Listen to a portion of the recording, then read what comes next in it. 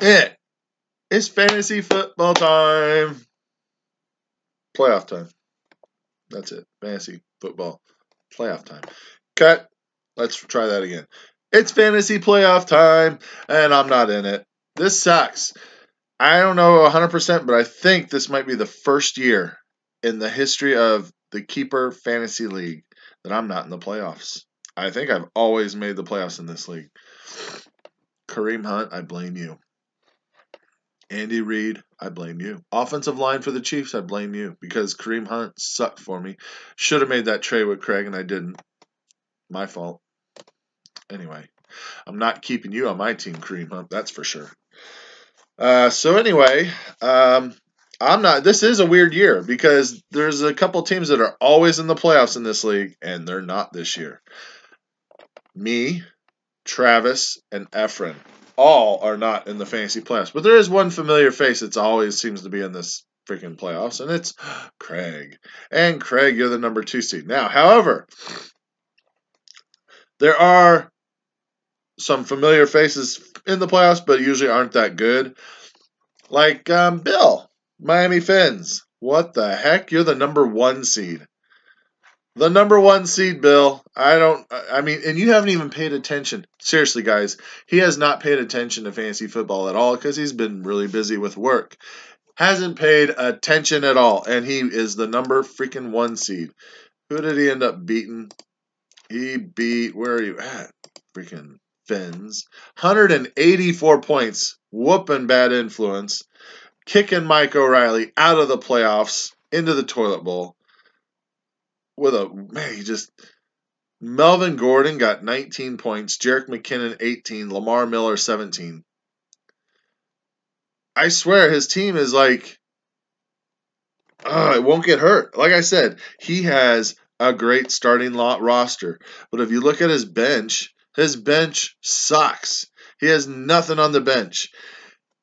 It's a starting roster that's good, and it won't get hurt. And I said, watch out for Bill's team, but once injuries start happening, he's done for. But his team has not gotten injured. They won't go down. And I guess he's just going to keep winning because of it. So he earned a number 1 seed because of that starting roster. Congratulations. The number 2 seed, Craig, obviously. We'll see how far he goes because his team is good. As usual, I mean, Craig, you have quarterback issues because you don't believe in your drafting a good quarterback. You just draft a decent quarterback, which, I don't know. If you start drafting the good quarterbacks, your team would be unstoppable. And I think your pickup of Mike Davis just might have sealed your fate for going to the championship game because, yeah, Mike Davis looks like the real deal, and they're going to use him a lot now. So now you got Le'Veon Bell, Mike Davis, and Alvin Kamara as your starting running backs. Oh, you do have DeMarco Murray, but yeah, why play him when he's always dinged up? So you got those 3 guys, which I would be playing. You're still a little questionable on wide receiver, like very questionable on wide receiver. So that is going to hurt you. But Marquise Goodwin is all they got, right? So they got to throw to him. So there's one wide receiver who's a no-namer but gets points. And Sterling Shepard has, now that Eli supposedly is going to be starting again, Sterling Shepard might tear it up. So once again, Craig, you're back in the good graces of fantasy football. And I think your team is just as good as any to make it to the championship game. Hope I didn't jinx you. But, yeah, I think your team could do it. Chargers defense is stud. Greg Zuerlein, he's been unbelievable this whole year. It's just your quarterback. What quarterback do you play? You beat Silver and Black by 22, which knocked Silver and Black out of the playoff hunt. I think he would have been a 6 seed anyway, so Silver and Black's probably glad he's going to the toilet bowl because he has a better chance of winning his money back, or at least most of his money back. So I played Make It Count Elliott, which obviously I got my butt whooped. Hey, and Jimmy Garoppolo still got me 21 points. I would have lost either way. And now I got Jimmy Garoppolo, who maybe I'll keep. I seriously doubt I will. I mean, I got Aaron Rodgers, so hopefully his average value next year is awesome, and I'll keep Aaron Rodgers.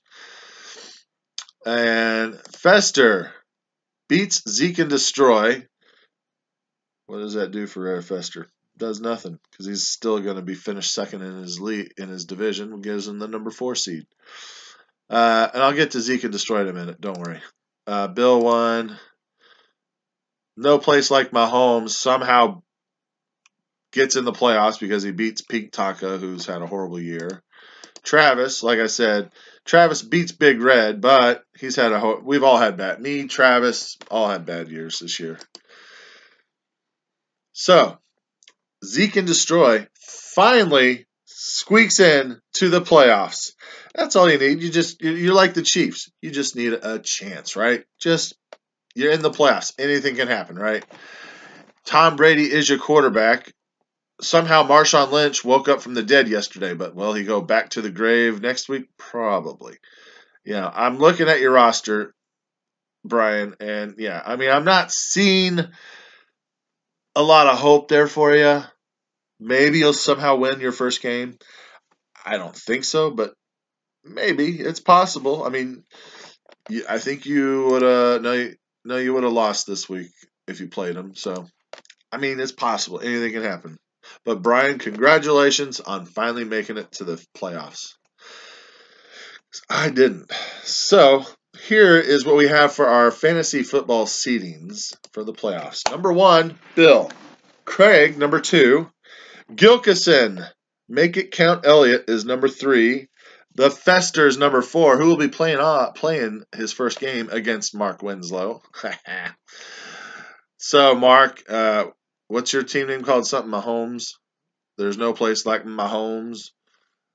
And there is going to be no place like Mahomes next year. I can't wait for that.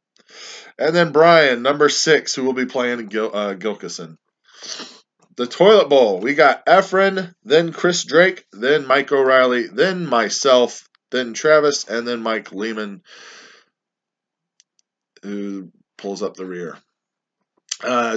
King of the Mountain is still, I think it's Efren. Efren at 205.1 point. And then the Pick'ems with 3 weeks left, by the way. Well, there's 3 weeks left of the King of the Mountain and Pick'ems. You have a 2-way tie with Efren and Bad Influence Mike O'Reilly at 53. And then you got No Place Like Mahomes 2 points behind. And then a lot behind those. So that's what we got. The Chiefs suck. Yeah, they do. It's frustrating. One day, all of our ingredients will work together. Defense, offense, special teams will all combine to play together.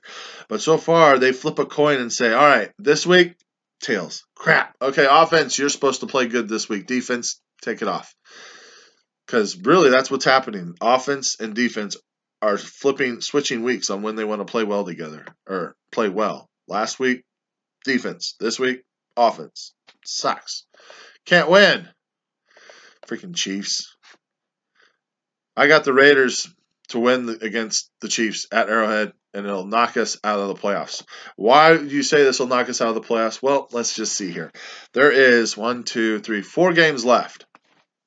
4 games left. If we lose to the Chargers or the Raiders or the Chargers next week, that means we got to gain 2 games because they'll own the tiebreaker, which means we got to beat them outright. And right now we're tied, so we got to win a game plus not be tied with them.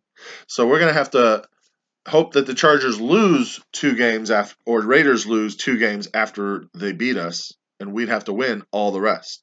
That ain't going to happen. We're done for. Done for. Anyway, that's it. Don't forget the NFL playoff system league is going to be starting soon, obviously. So be on the lookout for the link to that. Good luck to everyone in the playoffs. And, I mean, not that I give a crap because I'm not in it. So, whatever. More money for everyone else, none for me. But have a great week.